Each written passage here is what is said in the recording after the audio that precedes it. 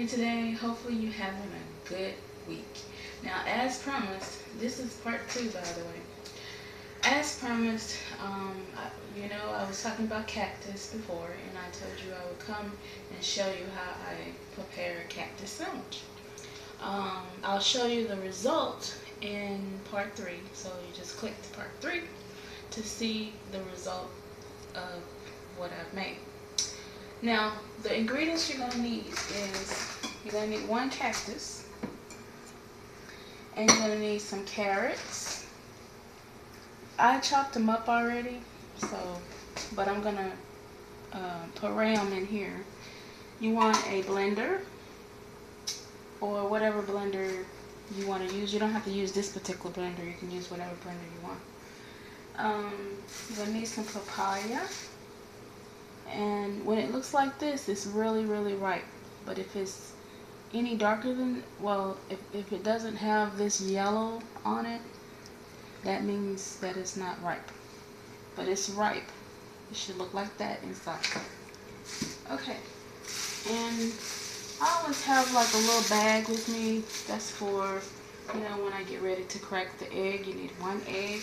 You can use 2 eggs if you're doing more hamburgers than this.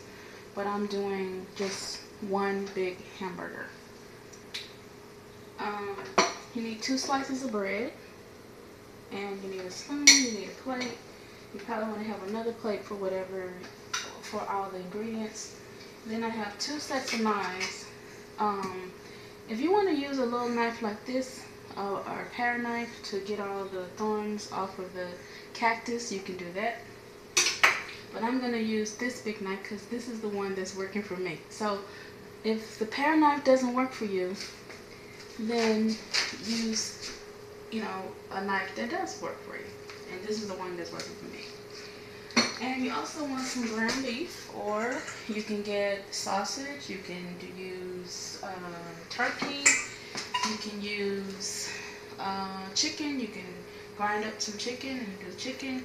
Whatever meat that you would like to use. You can even use veal if you want to. Okay, now the grill, I'm using the George Foreman grill to grill it. As you can see, it's George Foreman. And the grease is going to come out here to get rid of the fat. So, and also mustard, if you want to put mustard on your sandwich, or you want to put mayonnaise, either one. But the mustard, you can also use it inside the meat. It gives it a little flavor. Okay, let's get started. What I'm going to do first is the hard part, which is this, taking off the thorns of the cactus. And the way you do that is,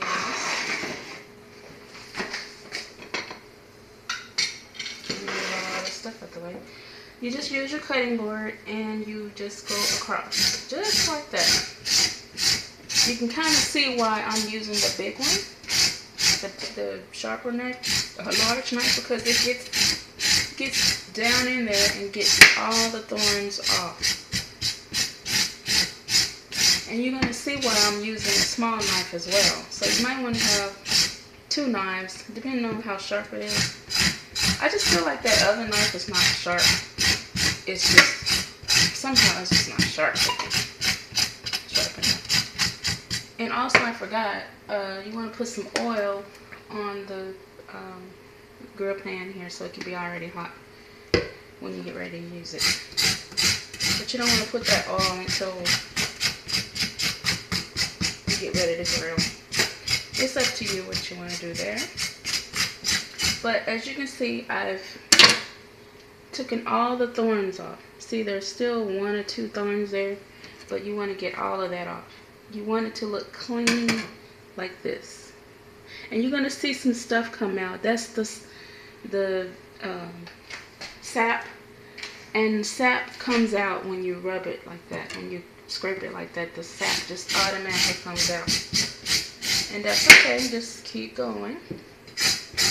And then you turn it over and do the same thing. And as you can see the sap? The sap is coming out. That's a-okay. You just rinse that off if you want to. If you don't like it or whatever. Now I'm going to get ready to use the small knife because there's little bitty thorns around here that we have to get. And also you want to cut this off, and it should look like that. You want to cut it off, put it to the side. Use my little baggie. I always have a little trash bag nearby. Okay, and then you want to go around just like this. I'm cutting it off, but you don't have to. You can do it whatever way you want to, but I usually cut it off all the way around like this. And now it opens it up a little bit. See? Now you can see the cactus. This is the part that is really, really good for you. And this is the part that when you boil, you'll see the sap come out of here.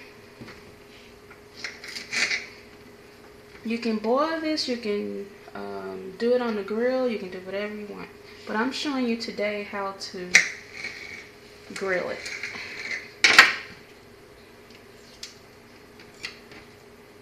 Okay.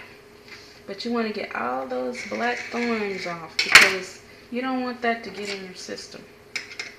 Some people eat it, but I don't.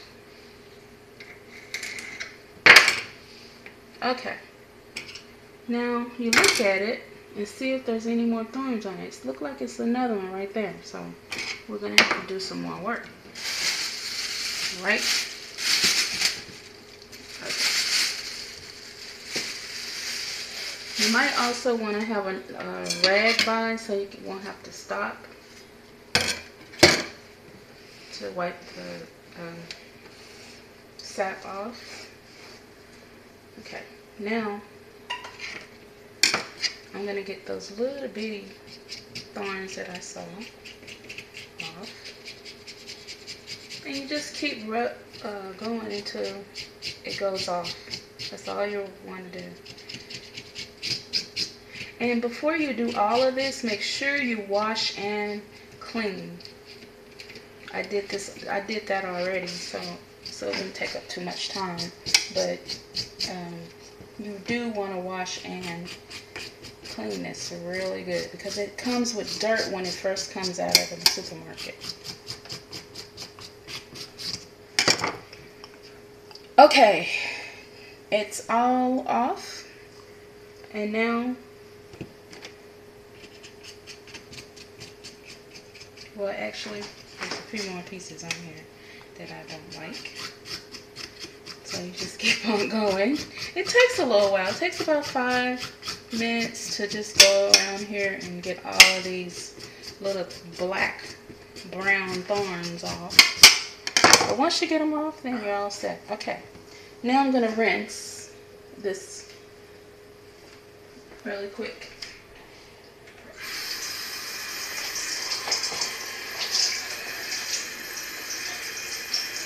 Okay, I'm rinsing it, and now I'm going to bring it back over. And now what we're going to do is cut it up however you want it to look. Now, I do long ones first.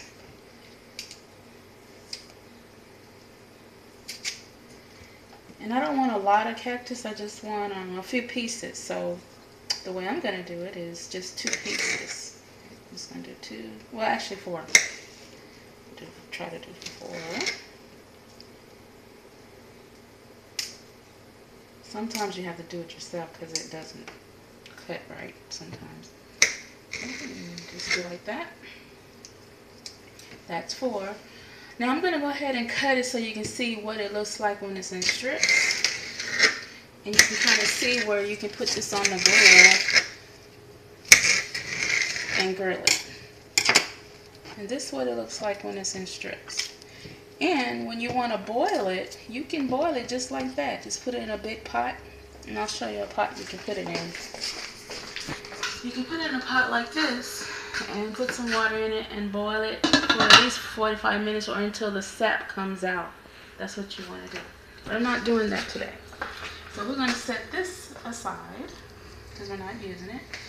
And we're going to go to the next thing, which is the carrots. Okay, I've already put some water in here. So we don't need any, it's going to make it easier for it to chop up, because sometimes these blades at the bottom don't turn right. So I found that when you put a little water in there, it helps it move along. Okay, so here's the papaya. Basically, you want to get up under there and cut, and you're cutting it off the hole. You want the hole off. See how it's coming apart there? This is the hole. This is what you want to use. And I'm going to use one piece of papaya. I'm not going to use all of it. There's still a little bit on there, so I'm going to take that out, because if I was to put that in the blender, it's going to taste very bitter. And we don't want the bitter taste. Okay, now you want to cut it up a little bit.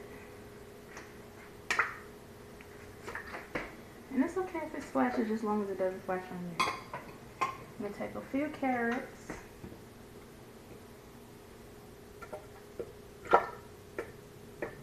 And we want to puree this as much as we can, because we're going to use a little bit of it. You don't have to use, and when you make this, you can sit this in the refrigerator for a while, or the freezer, and just save it for the next time. You know, you can make a whole batch and just save it for the next time when you get ready to do it again. Okay, now we're going back to these. Oh, first let's put the top on. And I'm going to let it grind. I usually blend it first. Let me put these down. I got one hand. Okay. You see this? Blend. I'm putting it on blend. That's just blending it all together. Now you want to grind. And now you want to grind a little bit more, because I want this as, I want it like pureed a lot. So I'm going to go ahead and grind.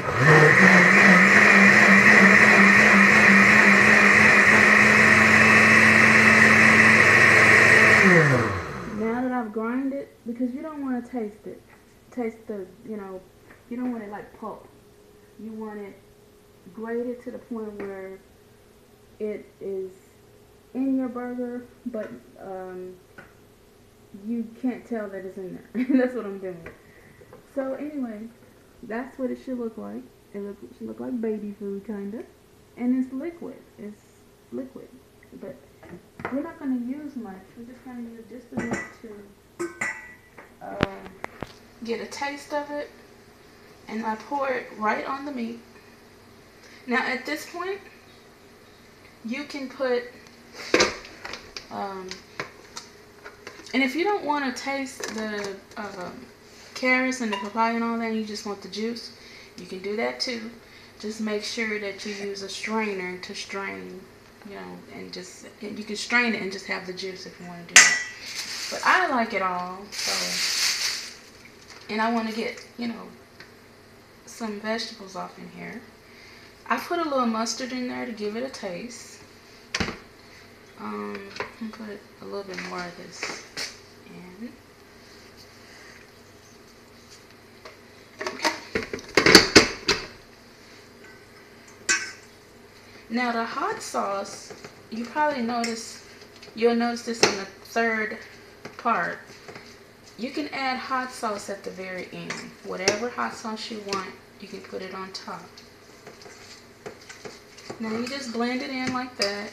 And you take an egg, and this is going to make it stay together pretty much.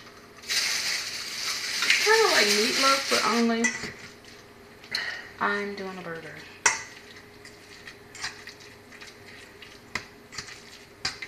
And you just mix it well together, all together. Now if you want to, you can cut up some cactus and put it in here. That would be nice too. But I'm going to go ahead and start with the cactus.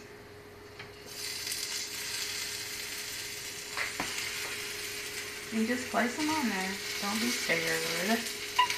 And just let this down and let it cook a little bit. I say let it cook like 5 minutes on each side if you like it really, really crispy. If you don't like it crispy, you want to do 3 minutes on each side and then just place it to the side and use it. Now let's go to the bread. And what I like to do is put mayonnaise on at the bottom. Or you can put mustard, you can put whatever you want. Some people like to use hummus. Or they like to use, whatever you like to use at the bottom of your sandwich, you can use whatever you want.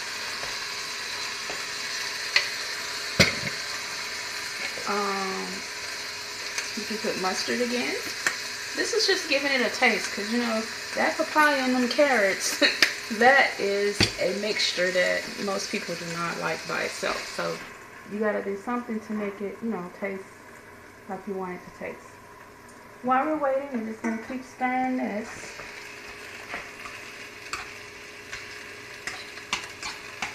And getting it ready. And you just basically make a ball. You can make small balls, or you can make a huge ball. And the leftovers, again, you can just wait until, I mean, you can put it away and use it for later if you want. It's all up to you. Okay, I'm going to set this aside for just a second. There's my hand.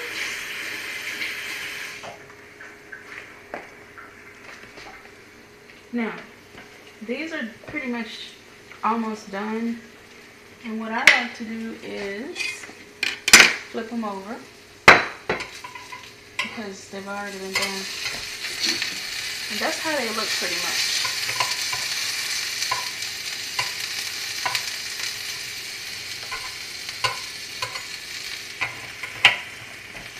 As you can see, I don't like to go long with them. I just like to put a little bit, cook them just a little bit, not a lot. I don't like them real crispy.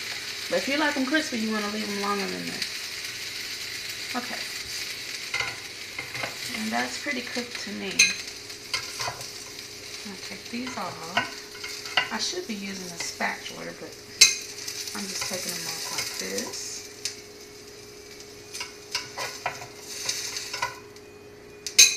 And now, I'm going to add a little oil because you want it to be oily when you get ready to do the burger. 3 teaspoons should be enough oil on this. Now some people brush their oil on. You can do it however you want. Okay. I'm going to do one burger to show you how it goes.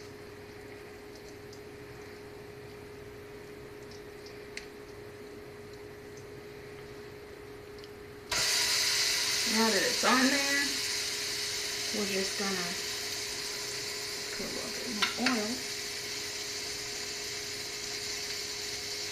It takes about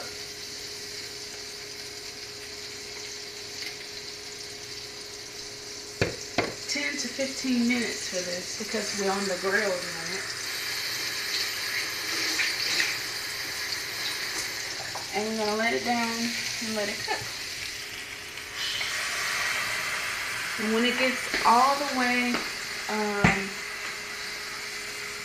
completely, well, if you like yours medium rare, then, you know, you can do like 10 minutes or 15 minutes. But I like to do mine I like mine fully cooked. So I let it cook all the way until it is completely done. But if you like yours, you know, medium rare, that's up to you. You can, you know, do it a shorter period of time. But we're just waiting for that. And this, I just place it in the refrigerator or freezer or whatever, freezer bags or whatever. But you mainly just want to put it away. You're not going to use all of it. If you want to use all of it, you can. If you have a bigger If you want more people, you want to do it for more people, then you put more or less, however you want to do that. Now, this is the cactus, how it came out. That's how I like to cook mine. I don't cook them long, I just cook them long enough to get them, you know, cooked. I say 3 to 5 minutes on each side, and then turn them. And then if you like them really, really tender, you know, you can do it 2 to 3 minutes on each side. But if you like it crispy, like really, really hard, then you want to do like 5 to 6 minutes maybe on each side. It's all in what you like, but I like to taste the cactus. I don't want to get the vitamins out, so that's why I just want a short period of time. As you can see, the grease and the oil and everything is coming out here, so I don't have to worry about a lot of fat in this meat. So I love this grill for that matter. Okay, taking a little bit, but while we're waiting, let's talk about cactus again. Now, I want you to know that again, that these strips can be cut however you want. You can cut them this way, that way, this way, that way, however way you want. And also you want to make sure that they're really bright green. And as you can see, these are green. They're really light green. You don't want dark green. Okay, so that sums up everything that you need to do whenever you want to cook cactus, and this is the cactus sandwich. Now for the results, go to part 3 and just click over there, and that will tell you the result of what happened here. Bye-bye.